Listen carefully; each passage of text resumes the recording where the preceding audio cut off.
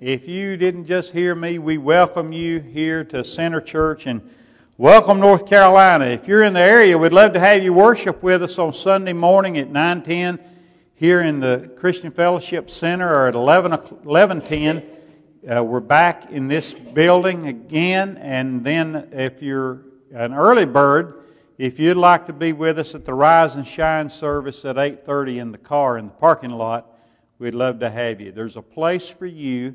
If you want to gather and worship in person, there is an opportunity here at Center for you to do that. We're glad you're with us back at home because worship is so important. And Jesus said that we're commanded to worship, that it was His custom to go and worship. And if He needed to worship, so do we. Hear the word of the Lord. Shout for joy to God, all the earth. Sing to the glory of His name. Make His praise glorious. Father, as we come into Your presence, may we shout Your name to an unbelieving world. By our very presence in this place, by our presence at home, we say that we believe in You and we're trusting You. So, Lord, we give our hearts to You. Open our minds that we might receive all that You have for us. And we ask it in Jesus' name. Amen.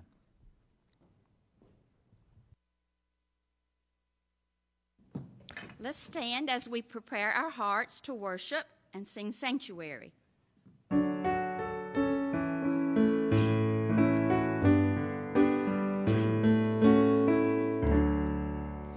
Lord, prepare me to be a sanctuary, pure and holy, tried and true. With thanksgiving, I'll be a living sanctuary for You. Lord, prepare me to be a sanctuary, pure and holy, tried and true. With thanksgiving, I'll be a living sanctuary for You. You may be seated.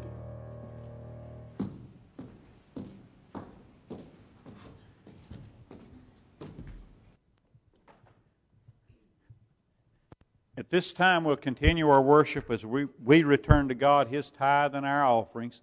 Those of you at home, you have the opportunity as well. If you'd like to support this ministry, you can send that through the church website. You can go on, and then you can click donations and make that donation. Father, by faith, we give to You.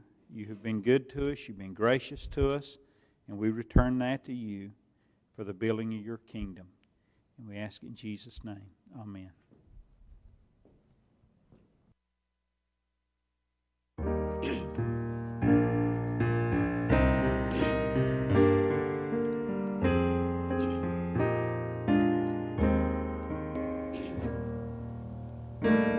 You are my strength when I am weak. You are my treasure that I seek. You are my all in all.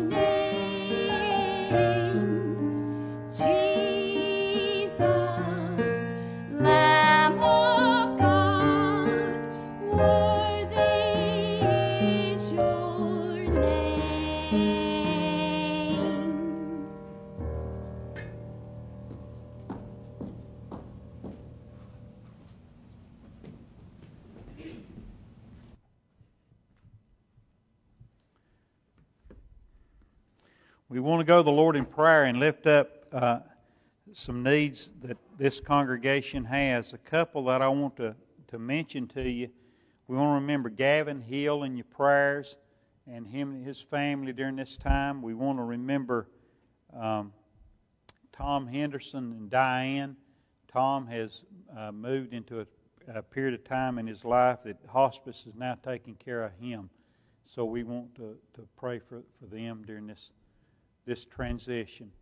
We need to remember Tony Leonard as well. Tony was to have some heart procedures. We need to remember him. Dean Slaybach as well is going to be going to the doctor for some continued treatment for some cancer, and we need to remember him, and there's many more. So we also want to remember, just died Friday. Bruce Hayes. We want to remember Bruce Hayes' family. That family has lost a mom and dad, and so it's a tough season for them. So let's pray together. Lord, we just pause to stop and thank you. You are worthy of all our praise. All glory and honor belongs to you. Everything that we as an individual and as a church has ever accomplished has come by your hand. We have been blessed and you've provided for us. We're not worthy of that, but you've done that for us, and we thank you. Lord, you know those that are going through some tough times right now that we named in our church. And we just lift up the Hayes family, and we pray your healing for their spirits, and you draw them close to you as they move toward that funeral here in a few days. We pray, God, that you'd be with Gavin and take care of him and increase his faith and give him comfort, Lord. And bless the mom and dad and, Lord, the whole family right now. And strengthen them. We pray, God, for Tony as well. We pray for healing of his body. We pray, Father, that you'd be with the Hendersons, and we pray for strength. Pray your Holy Spirit would just pick up Diane and give her the supernatural strength she needs and speak peace to Tom's heart. We pray, God, for mercy for him. And we ask, Lord, for Dean as well as he goes for other treatment and makes these doctor's appointments. We just take care of him. We thank you, God, that your word says you'd never leave, that you'd never forsake us. So, God, as we're asking for you to be with people, we know, God, that you will be because you promised. Give them the faith to see you and to experience you. Lord, help us as a country. Father, we need your help. We need, God, for your intervening hand in circumstances for us. We confess that we have sinned. We've sinned as a nation to act as though we could live without you. We've spurned you. We've took prayer out of our schools. And God, we've done so much to break your heart. We pray for forgiveness and we pray for help. And we certainly realize as we pray to you that we don't deserve any of that mercy. But we ask for your help. God, we ask all of this today in the precious and holy name of Jesus. Amen. I want to share with you today from Matthew's Gospel, chapter 4, verses 1 through 8. We began the season of Lent Wednesday night at Ash Wednesday, and we're marching toward the cross and at Easter morning. And so I want us to think a little bit this morning about temptation, because Jesus faced temptation while he was in that wilderness for 40 days. And hear what the Scripture says about it. Then Jesus was led by the Spirit into the wilderness to be tempted by the devil.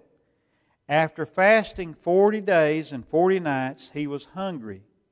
And the tempter came to him and said, "If you are the Son of God, tell these stones to become bread." And Jesus answered, It is written, Man shall not live on bread alone, but by every word that comes from the mouth of God. Then the devil took him to this holy city and had him stand on the highest point of the temple. If you're the Son of God, he said, throw yourself down, for it's written, He will command His angels concerning you, and they'll lift you up in their hands, and that you will not strike your foot against a stone. And Jesus answered, It's also written, Do not test the Lord your God. Again the devil took him to a high mountain and showed him all the kingdoms of the world and their splendor. And this I'll give to you, he said, if you'll bow down and worship me. And Jesus said to him, Away from me, Satan, for it's written, Worship the Lord your God and serve Him only. Then the devil left him, and angels came and attended him. This is the Word of God for you, the people of God. Thanks be to God. Father, open our minds, our hearts to what you have today. God, help us to understand where we might grow deeper with you. God, give us the boldness to walk with you. And Lord, you know your children and you know where they're being tempted, and we just pray for help for them. God, I pray that you'd help me as I preach. Give me clarity of thought and help me to recall those things that you'd have me to share today. And I certainly am thankful. Your word says that your word would not return to you void, but would accomplish that which you sent it forth to do. And so with that in mind, we thank you. In Jesus' name we pray. Amen. I want to talk a little bit about temptation this morning, because temptation is something every single one of us goes through. Every single one of us. Temptation, it comes from the evil one. It doesn't come from God. It comes from him. And there's many today who don't believe in Satan and the very personality, the spirit of this evil one. Jesus spoke about him. So all I can say is if you believe in Jesus, you got to believe in Satan, because Jesus spoke about him and what a real force he is into this world. Jesus said, I come that you might have life and have it more abundantly. John 10:10. I come that you'd have life. Isn't that a marvelous thought about God? Now I want you to think about in our world today, if it's of God, it's about life. It's about life. Anybody that pushes death is not of God. Now, the biggest thing I can ride on the horse for just a minute about is the whole movement of abortion in this country.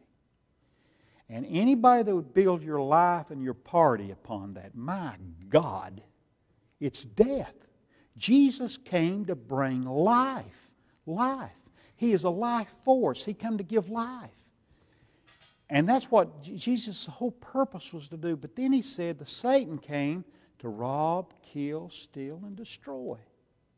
See, he comes to tear you down, rob you of what God has for you. God has so much more, but Satan always will tell you to take the shortcut. Satan always tells you to go in the other direction, or says you can live a certain way because everybody else is living a certain way. Satan always is trying to undermine the very presence and authority of God, frankly, and the kingdom of God. He's always opposed to the kingdom of God. That being said, Jesus has spent this 40 days of prayer and fasting. He's hungry. He's tired. We have to watch in the times that we're the most tired, because Satan will come. I tell you, I get so tired. My family has told me to go to bed before, because I'm not fit for nothing. But he will come at the times that you're the tiredest or the sickest, and he can work on you. I remember when I had that COVID, we had just lost our sister-in-law. And I was supposed to go preach my brother-in-law's funeral and her funeral that very day. And I'd found out the day before I had COVID. And I was so down about that, because I loved my folk. I loved them. And you know, I was off in that little old room, closed up. They had me closed up in this little hole. The only thing I had for a day was I'd have to wait on them to bring me my food. Donald, I sat there the first night at supper, and the clock's ticking. I'm thinking, when am I going to get supper? And so I started asking. Well, they're going to get you something. Okay. I laid back down. I'm sitting there thinking about this situation. The food is not coming, children. Are you with me? I get up again. I go to the door. And I said something about the food. My precious wife says, Annie's getting you food. Number 4 child is bringing me groceries. Okay, where is she? I don't know. Oh, folks, I slipped off. I went in there. I got my clothes on. I decided I'm going to get me some food. There was no reason I couldn't drive to McDonald's, okay? I had keys. I had gas. I had a vehicle. Just as I get ready to do this, little sister comes in with my food. Now, you see, I was so tired. I was getting beat down. I'm just trying to let you know how the evil one would just come and then it was days he would just come in that room and just work on me, pinned in that little hole. We need God's people. We need to be encouraged, and we have to stay connected. It's important, and we need to stay in His Word. Satan was coming to Jesus in these low moments. He's hungry. He looks at these wafer-looking this limestone that was on the ground that looked like a bread, and he said to him, "Look at that bread right there. You can take that stone, you can turn it into bread. You can do that." And Jesus said, "Man does not live by bread alone, but by every word that proceeds out of the mouth of God." Now we need food. We need food. We can substitute good food for junk food. And I do it so many times. We all do because it's fast, right? But it's not what we really need. We can substitute the Word of God for fast stuff. We can substitute for just a smidgen, just enough to get by. But we need to grow with it and grow and mature with it. There was one thing that was great about that whole time being pinned down in that room was I was made to study the Bible. I was made to study. I was made to pray. And I had some precious times with the Lord doing it. But it's bad it takes getting sick to be made and pinned down to do that. But man cannot live by bread alone. Just like we take and substitute junk food, we can substitute spiritual stuff too. And I give the illustration this morning. If we're not careful, we can substitute not taking time to really grow in His Word and praying and asking God to help us and speak to our heart through the Word. We just like get the upper room down. Most of us read that every day, or we get on the computer and have something that comes to us, and that's great, but that's fast food. We need to take some time to feed our spirit, to really feed it. Reading it, getting the Scripture down. What's the Scripture that they've gotten along for me to read in that upper room or whatever? What's it saying? Read the Scripture. Pray about it. Pray about needs you have. But then, even further though, you need to take time to memorize Scripture. And we'll talk a little bit more about that in a little bit. But Jesus said, no, we can't just live by food alone. We need other things. And that's the thing that bothers me so much about this whole COVID thing. We need the Word of God, folks. We need worship. If Jesus needed that, how much more do we need that? If you're well enough to go to the store to get your groceries at Food Line or wherever you go, you need to go to worship. We're in the parking lot. Don't give me this stuff that you're scared to death. You're scared to go to Food Line, you can come to the parking lot and worship. Now, folks, it's important for you to take care of your spirit. You have got to do that. You need other people because Satan will come along and slip into your life. You need to be calling other people up that are Christian, encouraging you in the Christian walk. A person who has isolated themselves is in a dangerous situation, and you need other people. Jesus didn't walk this earth alone. He walked it with 12 disciples. Paul, when you read about the great apostle Paul and all the things he accomplished, you never read just about Paul. You'll read about Paul and Barnabas, Paul and Silas, Paul and Titus, always Paul and somebody else. You need other people. And this has become a season in our country to be lax in every aspect of it. You name what every You deal with, from the IRS, you deal with the grocery store clerks, you deal with whatever, your distributors, whoever you're dealing with. COVID has become an excuse for us not to be doing quality work. And it's been given a time that we're not growing with the Lord, and we need to grow with Him. Now, folks, we have got to make those decisions. Nobody can do that for us. We have to make those decisions. We cannot live by bread alone, but by the Word of God. And every word that proceeds from the mouth of God. And you need to be studying His Word. You need to be with His people. You need to be growing. Your Sunday school class needs to be meeting. You need to be making decisions about how you can meet, if that's by Zoom or whatever, if it's calling 2 or 3 up on a conference call, whatever. Don't give me this that we can't get together. You can get together if you want to. We do what we want to do. All right, that's enough said about that. The other temptation that came to Jesus was not only about the Word of God, but the other temptation that came to Him was this whole thing of using your gifts to twist and use for your advantage. Now, what I'm talking about is He takes him up on the high point of the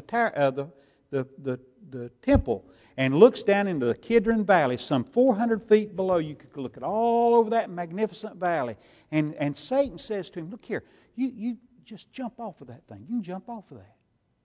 Think about how the people would have been amazed at him. He jumps off into that valley and walks around and teaches. I mean, that's pretty phenomenal, isn't it? He says to him, Satan does. He says He's going to take care of you.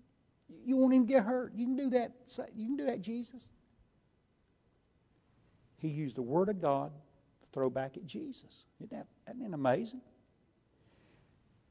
Think about every morning as the sun rose up. Do you know what happened in Jerusalem? A lone man would stand at the point of the temple pinnacle and blow the trumpet for the time to arise and to come to prayer. Every morning. Man, people would have been gathered. Just jump off into that temple court. Man, that'd have been good. You're talking about a show. People have been drawn to Him.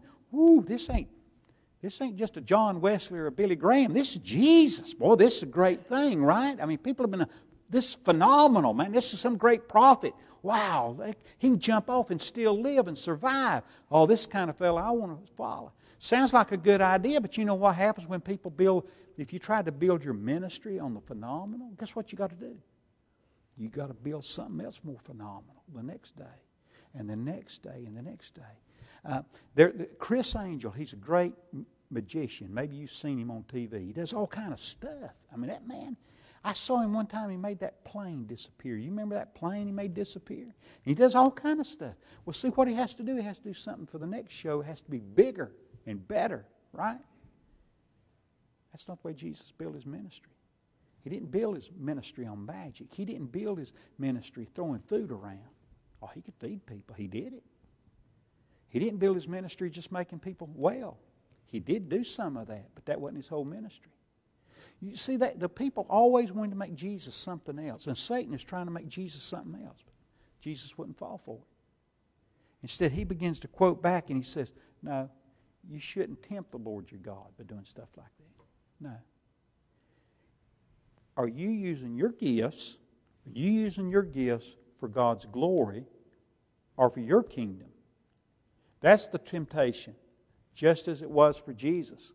Maybe that's your temptation today. And let me say this to you. What tempts me, well, maybe won't tempt you.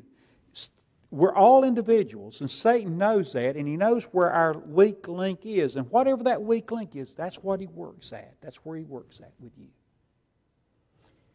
And then he does the final temptation. The temptation that speaks to so many people's hearts.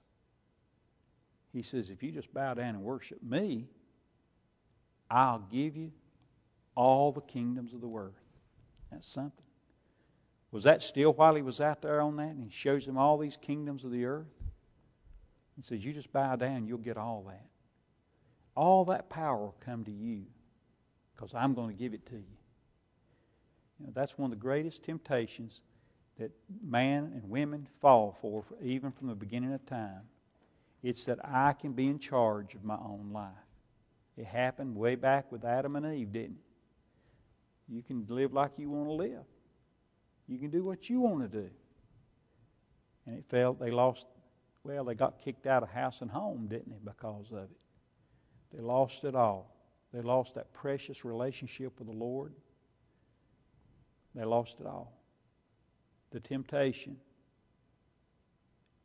to want to have your own power. The only power we need is the power of God.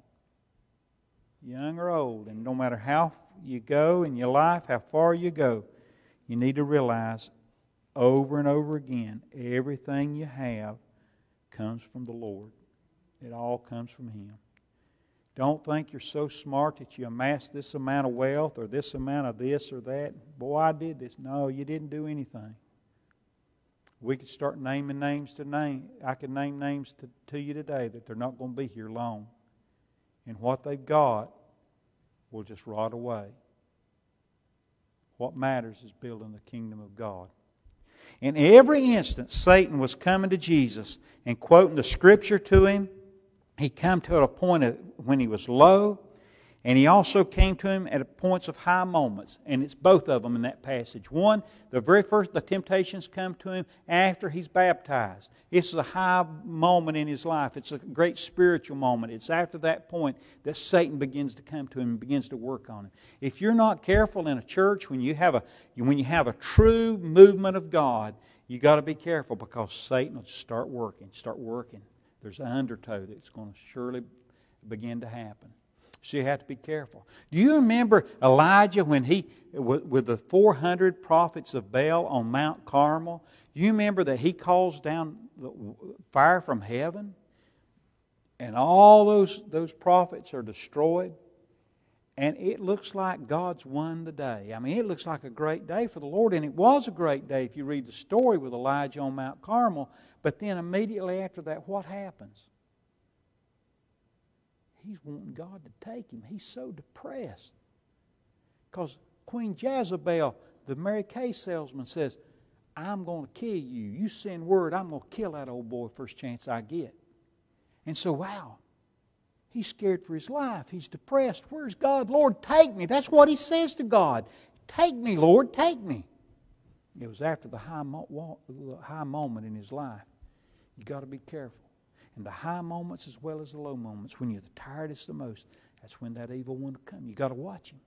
Because our adversary, Peter says, walks about like a roaring lion, seek whom he may devour. Wow. I saw one of these nature shows one time, and they showed these rangers on elephants somewhere. And they were going through this field, this high field with grass. And they're going through. And all of a sudden, as they're going through, this tiger jumps out of nowhere and just jumps at some dude. You know, and you're going, wow. And they said, now watch. And they made a circle in the grass so you could finally see this tiger. And then they slow it all down. You can see that old tiger moving. He's watching his prey, wasn't he? We got a little cat. All that little kitten used to do. It never did anybody else that way, but it always did me. And it would just lay low, and it would just creep and creep. And when I'd least expected, it would have jumped on the couch, and the next thing I know, it's on top of me. It scared me to death, on and on and on. Now, bless her heart, she doesn't do that. But she was always looking for a prey. Satan is always looking for a prey, looking for a way to destroy. Jesus said, man can't live by bread alone, but by every word that proceeds out of the mouth of God. Every time Satan would quote the Scriptures, what did Jesus do? He quoted the Scripture back to Satan. I want to encourage you to grow in your faith to the point that you begin to write Scripture down, tape it on your dash of your car, put it on a note card in your pocket, put it on your mirror in your bathroom, put it on your kitchen table, whatever you need to do on your refrigerator, and memorize that Scripture. Put it to memory so you can quote it. You'll need it. There's a time that you're going to need that, and you can quote that back to the Lord. And I tell you, folks, it could come a time when we don't have the precious Scripture, but you've already hid it in your heart. And that could very well happen in our time. It really could. And you need to study the Scripture. You at home, I hope you'll study His Scripture and put it in your heart. And I hope that you've been challenged in your faith to walk closer to Him today. Just know we love you and we thank you for joining with us. Let's pray together. Father, we thank you. We praise you for everything. Lord, help us to walk with you in a deeper walk. God, just help us to apply your word to our heart, that we'll be built on a firm foundation. Lord, that we won't build on our own lives, but on you. Father, we so need you. You know where we're struggling, and we just ask for your help. And we ask it in Jesus' name. Amen. We're so glad to have Marty and Molly with us, helping us these last 2 weeks, and we'll have Kat back with us next week. But we're so thankful to have them for coming out on a cold morning to share with us. Thank you. Would you have a prayer at the end? And sing a familiar praise song, I'll Fly Away.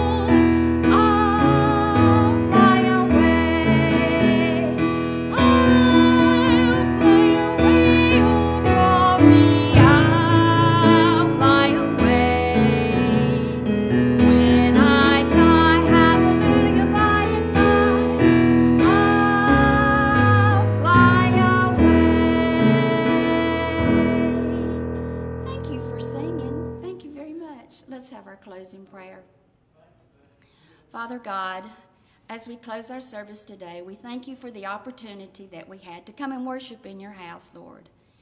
We thank you for a beautiful morning, a new day, and the bright sunshine.